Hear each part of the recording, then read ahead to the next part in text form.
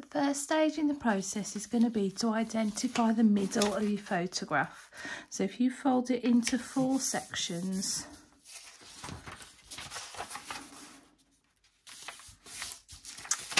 okay, you've got your centre point. Okay, now we're going to be working on blocking out the composition first and then working on refining as the drawing goes through. So looking at this composition, I've got leading lines coming down almost into a V shape. I've got a bird's eye view, so the cartoons are straight on and not in perspective. That would make this a little bit easier to draw. I've also got a variety of sweets in a pile, so you can see we've got cylinders and we've got cubes, which we're going to be able to draw in a 3D way. So this is a good choice of photograph. So on your piece of paper, you're going to identify your centre point. Okay, now if you wanted to just add very light lines so that you've got quarters, that might be helpful, but don't draw these with a ruler because they will be too dark and you won't be able to rub them out. Now looking at this, if it's a little bit overwhelming, you can just look at a quarter, okay? And in that way you can think, well,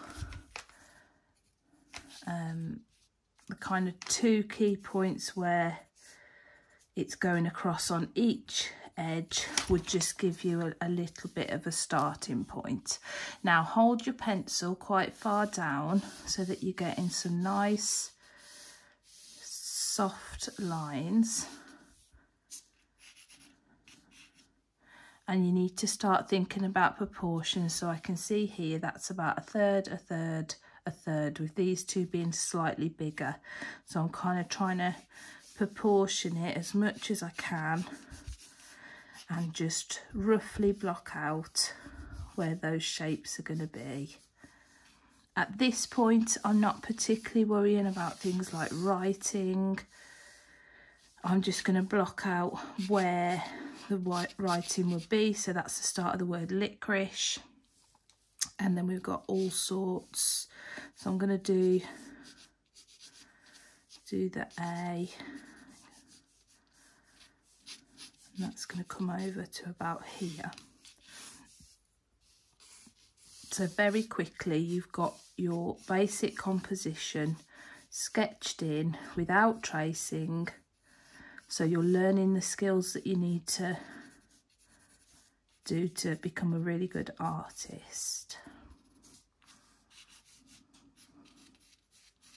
Okay, at this point I might think, well, I am going to sketch the rough outline of the letters, trying to get them in the diagonal. So you can use your pencil to trace down the angles.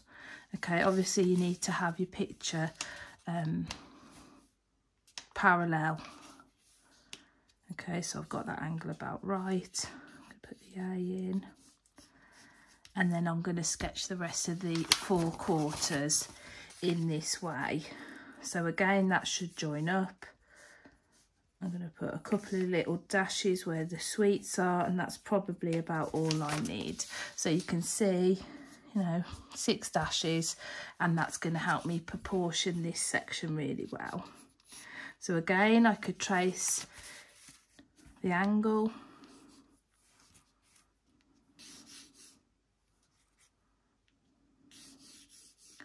I'm kind of looking where the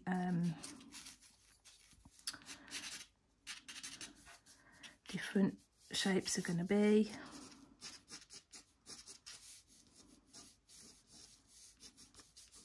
And I'm going to do that first sketch layer all over the drawing.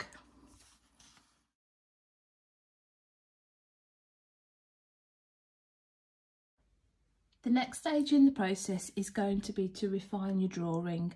Now we're going to take each section at a time as we did before, and we're going to look at the 3D qualities, the images on the packaging, the images on the background, and we're going to be refining our drawing.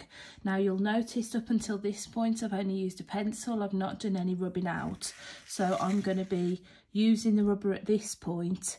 Most of the drawing that I've actually got down is going to be erased once I put in slightly more defined lines.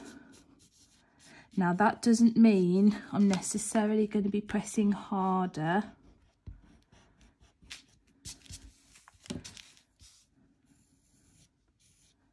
You can still keep the lines quite soft.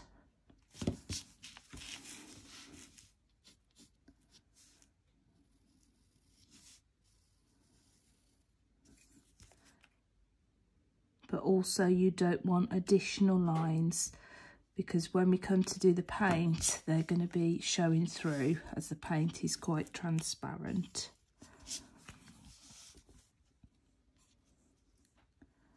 So you can see I'm holding the pencil much further down this time, so I've got more control.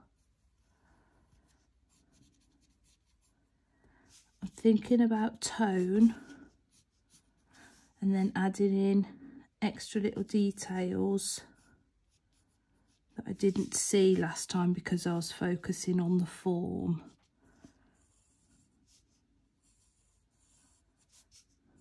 Now, to make it easier for me to see, I'm going to add a little bit of tone onto the lines in the background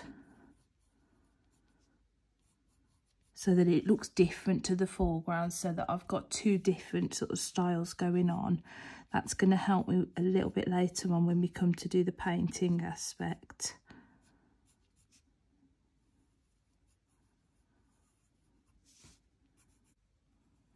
So as you can see, I'm being a little bit more faithful to the really specific shapes that I can see.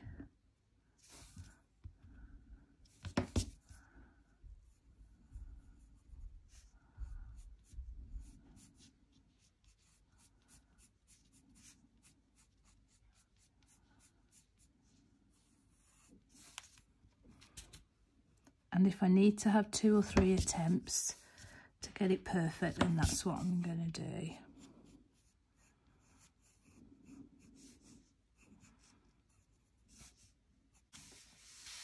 Okay, now you can see I'm actually working at a slower pace than I did last time on the first layer. So this time I'm trying to be more deliberate in the marks that I'm making. I'm not thinking so much about where I'm placing things, because I know from the original sketch that I did that the objects are in the correct place. They just need to be refined. So it's not wasting your time doing your planning drawing. Okay, it's actually quite helpful when you come to this stage that thinking was already done, so you're only thinking about how you draw the shape of these letters, for example. Okay, so I'm going to begin work on this bottom section. Now, you might want to unfold your photograph when you're doing the joined section. Okay, you can fold it slightly differently so that you can get the continuation.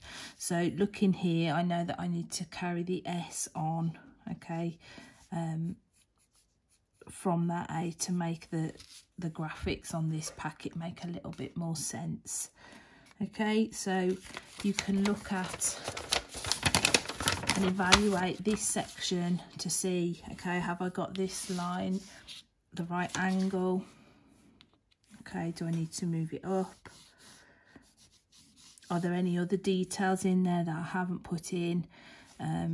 How do I need to refine the background, etc.?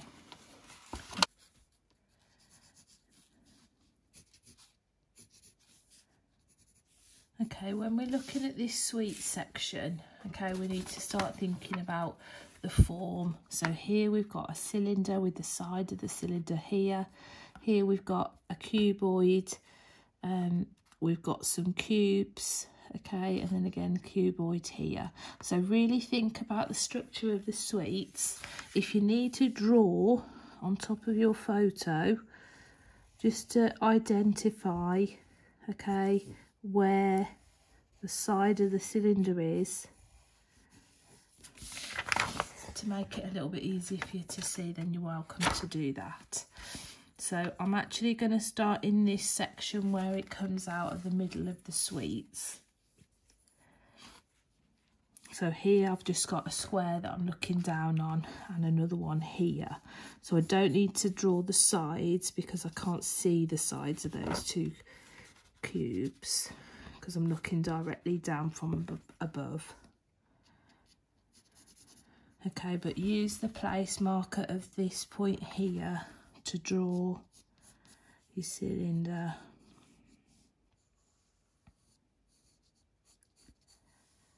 Okay, so you've got the side of the cylinder and then an ellipse. Now, no ellipses have pointy corners, so if we can remember not to do that, that would be good.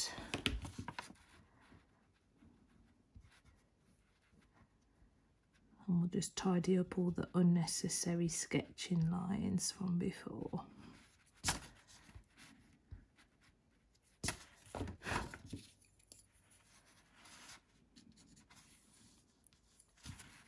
I'm just going to rub that section out because it's a little bit muddled. There's too many lines and I can't work out what's going on. Now what I'm going to do here, I can see a triangle in the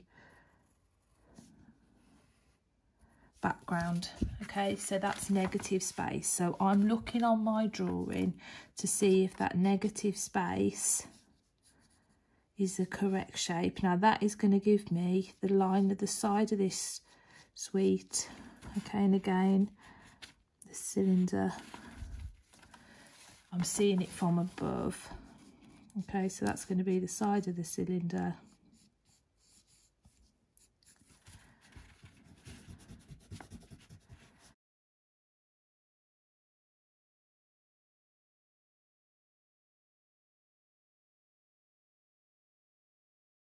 Okay, so I'm just constantly checking everything's lining up, because if you get one thing off, then the whole drawing will be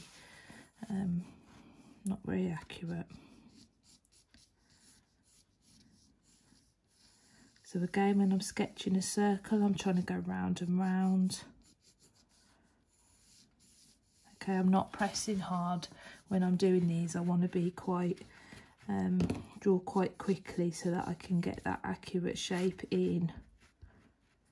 Okay, if I press too hard, it's just never going to look accurate.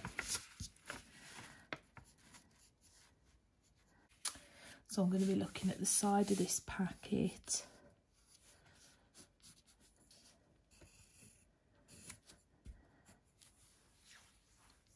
And I'm going to be looking at small bits of detail.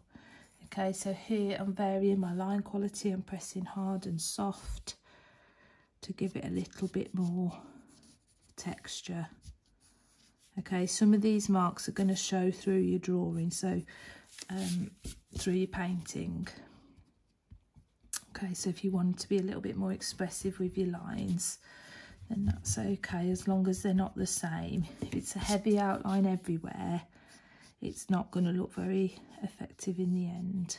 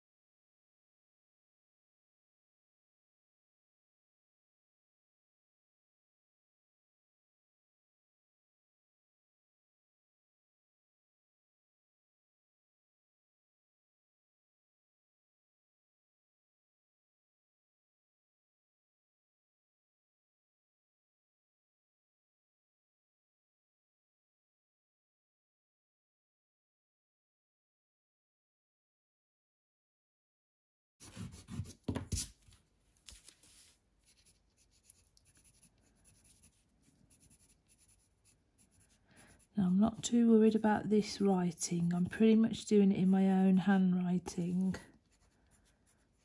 Okay, I think that's going to be a little bit easier because at least it's going to be the same and consistent. Nobody's going to see the source that you're looking at. So it's probably better that the writing is the correct height and the correct size, even if it's not the correct font.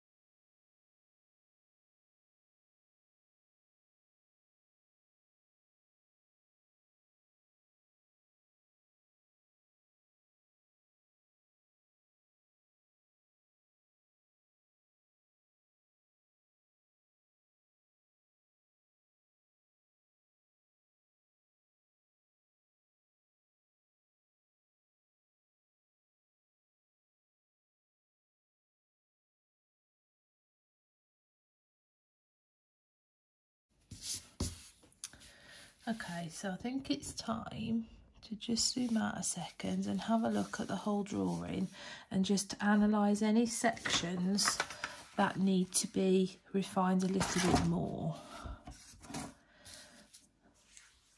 So this section here seems quite empty. Now I can see what I think is a sweet that I haven't drawn. Okay, and I'm not going to do the details too much because it's a silhouette. So one final thing that you can do to refine is actually put your drawing a different way up to the one that you drew it, because you are going to see any imperfections a lot easier because you haven't been looking at it. So you're almost tricking yourself into really, you know, comparing the angles. Okay, because they're going to be different to when you originally put them down. So just check, if you put it upside down, you might just be able to spot the areas a little bit more easily. Okay, now I think that's looking pretty good. I don't think I've done too much work on this packet, but I can add any extras in once it comes to the painting section.